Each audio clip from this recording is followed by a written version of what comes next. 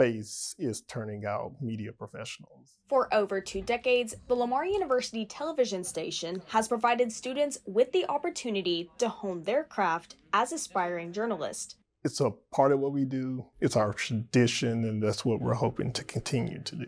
The dedication and hard work of students in LUTV News has not gone unnoticed and has caught the eye of media professionals. When I was sitting there thinking about how to further our commitment to the community, Lamar University is a really big part of that. And I just said, why don't we have them on our air? LUTV News has successfully created an easier transition from college to future career.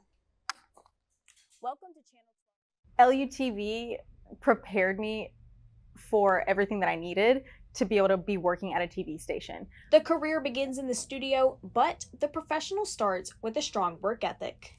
I want to instill in students the professional mentality, that mindset, as they're learning the cameras and the equipment here that's going to help them become successful broadcasting professionals. The education of him teaching us how to work a camera, how to put packages together, the timeline of how things work. We learned all of that at LUTV, and it's basically the same, just a little bit more faster paced here at Channel 12.